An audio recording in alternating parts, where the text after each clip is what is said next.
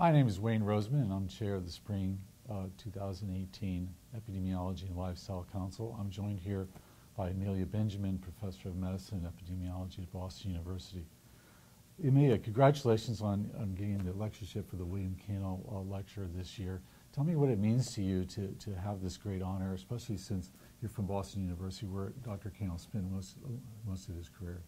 It is just an extraordinary honor. One of my very, very favorite stories about Dr. Kannel is he was asked by a reporter years ago, where did the term risk factor come from? And he sort of said, I don't know. And the reporter came back to him a couple weeks later and said, actually, you were the person who coined the term risk factor, factors of risk. And so to be giving a lecture named after such a giant in epidemiology is profoundly humbling. Great. Can you give us just a little preview of what you're going to be talking about today? I know your research is wide-ranging, but especially about atrial fibrillation and genetics. What are you going to be talking about in your lecture? So I'm going to be talking about the agenda going forward on the prevention of atrial fibrillation. We've spent a lot of time over the last couple of decades really understanding what are the risk factors for atrial fibrillation, including the clinical risk factors and the genetic risk factors. The disconcerting factor is that sort of a good news, bad news story is a lot of cardiovascular disease is either going down, leveling off, maybe going up a little bit.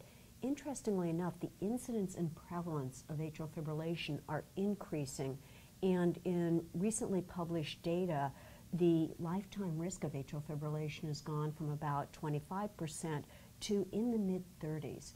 Now, the bad news story is more people are getting atrial fibrillation. The good news story is that people are living longer with cardiovascular disease, and people are living longer, and so they're having more opportunity to develop atrial fibrillation.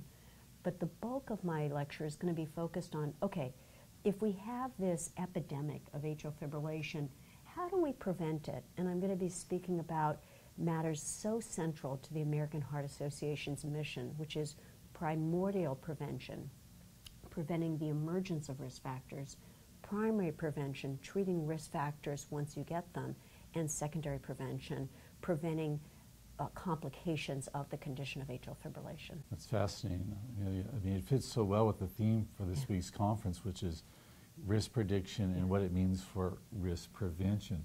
So what are some of the main things going forward that can really maybe help us turn around the trend that you described as being concerning? So I think that there are broad implications. The first implication is for patients. They should understand their family history of atrial fibrillation. Nobody asks about a family history of atrial fibrillation. That's important because, disconcertingly, sometimes the first manifestation of atrial fibrillation, particularly in an older adult, is stroke. So we want to prevent that. And so we need a lot more research on what kind of screening do we need to do to detect atrial fibrillation early. So that's one area. Another area is research, is that we have very little evidence base about preventing complications in atrial fibrillation except for stroke. We know how to prevent stroke by and large. We've got a wide range of medications that help prevent stroke, but we really have very little data to prevent heart failure and other complications of atrial fibrillation. And of course, the other public health message is we need to prevent the emergence of risk factors.